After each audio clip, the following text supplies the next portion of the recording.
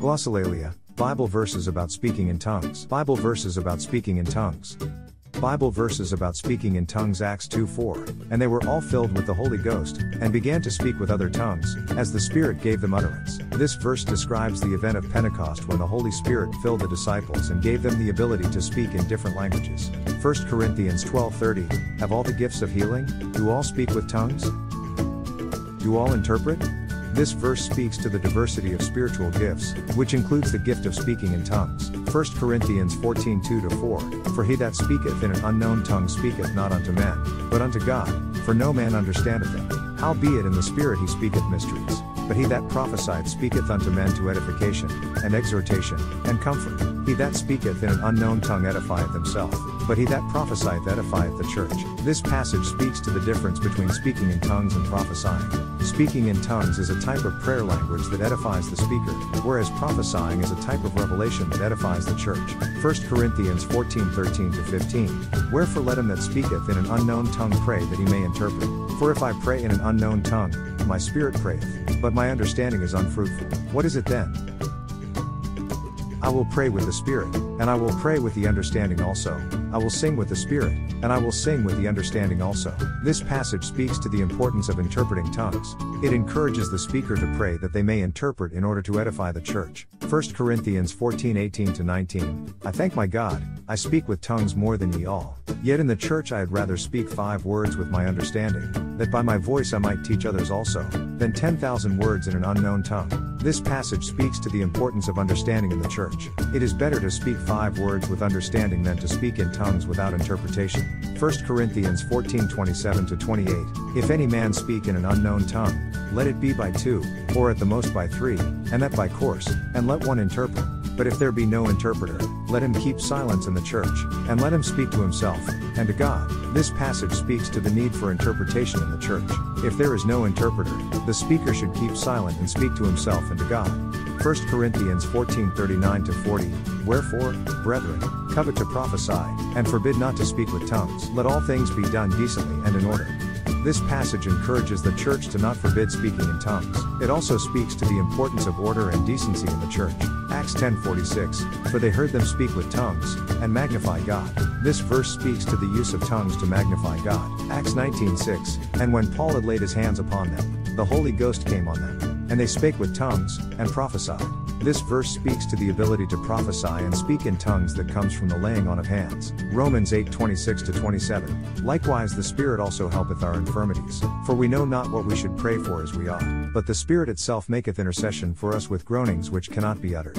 And he that searcheth the hearts knoweth what is the mind of the Spirit, because he maketh intercession for the saints according to the will of God. This passage speaks to the intercessory power of the Holy Spirit. It works in us with groanings that cannot be uttered, which may include speaking in tongues. Jude 1:20. But ye, beloved, building up yourselves on your most holy faith, praying in the Holy Ghost. This verse speaks to the importance of praying in the Holy Spirit. Isaiah 28:11-12. For with stammering lips and another tongue will he speak to this people, to whom he said, This is the rest wherewith ye may cause the weary to rest, and this is the refreshing. Yet they would not hear. This passage speaks to the use of another language, tongue, to speak to a people. Joel 2:28-29.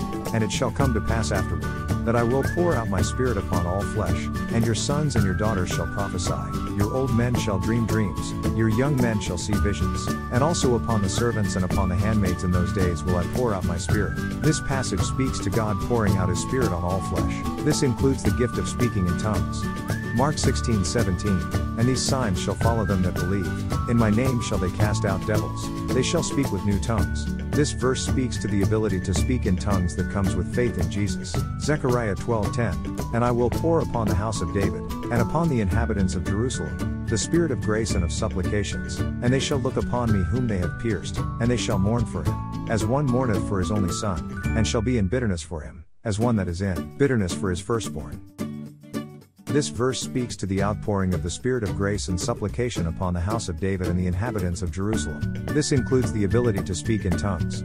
Matthew 3:11. I indeed baptize you with water unto repentance, but he that cometh after me is mightier than I, whose shoes I am not worthy to bear. He shall baptize you with the Holy Ghost, and with fire. This verse speaks to the baptism of the Holy Spirit, which includes the ability to speak in tongues. Acts 2:14-15. But Peter, standing up with the 11, lifted up his voice, and said unto them, Ye men of Judea, and all ye that dwell at Jerusalem, be this known unto you, and hearken to my words, for these are not drunken, as ye suppose, seeing it is but the third hour of the day. This verse speaks to the speaking in tongues that occurred at Pentecost. 1 Corinthians 14:22, Wherefore tongues are for a sign, not to them that believe, but to them that believe not. But prophesying serveth not for them that believe not, but for them which believe. This verse speaks to the purpose of speaking in tongues as a sign to unbelievers. Galatians 5:22-23, But the fruit of the Spirit is love, joy, peace, long-suffering, gentleness, goodness, faith, meekness, temperance. Against such there is no law. And they that are Christ's have crucified the flesh with the affections and lusts. This passage speaks to the fruit of the Spirit, which includes speaking in tongues. 1 Corinthians 14:23, If therefore the whole church be come together into one place, and all speak with tongues, and there come in those that are unlearned, or unbelievers, will they not say that ye are mad? This verse speaks to the need for order and understanding in the church. 1 Corinthians 14:34-35, Let your women keep silence in the churches, for it is not permitted unto them to speak, but they are commanded to be under obedience, as also saith the law. And if they will learn anything, let them ask their husbands at home, for it is a shame for women to speak in the church. This passage speaks to the need for order and decorum in the church. 2 Corinthians 13:14, The grace of the Lord Jesus Christ, and the love of God, and the communion of the Holy Ghost, be with you all. Amen. This verse speaks to the communion of the Holy Spirit, which includes speaking in tongues. 1 John 4:1-3, Beloved, believe not every spirit, but try the spirits whether they are of God, because many false prophets are gone out into the world. Hereby know ye the Spirit of God. Every spirit that confesseth that Jesus Christ is come in the flesh is of God, and every spirit that confesseth not that Jesus Christ is come in the flesh is not of God. And this is that spirit of Antichrist, whereof ye have heard that it should come, and even now already is it in the world. This passage speaks to the need for discernment in the church. We cannot accept every spirit, but must try the spirits to see if they are of God. Revelation 19:10, And I fell at his feet to worship him. And he said unto me, See thou do it not, I am thy fellow servant, and of thy brethren that have the testimony of Jesus. Worship God, for the testimony of Jesus is the spirit of prophecy. This verse speaks to the spirit of prophecy, which includes speaking in tongues. 1 Corinthians 14:5, I would that ye all spake with tongues, but rather that ye prophesy. For greater is he that prophesieth than he that speaketh with tongues, except he interpret, that the church may receive edifying. This verse speaks to the importance of understanding in the church. It is better to prophesy than to speak in tongues without interpretation. The Spiritual Symphony. What churches speak in tongues? PDF, quiz, Bible verses, unique facts, classes, father, grandfather, minister, missionary, deacon, elder, author. Welcome to our family. View all posts.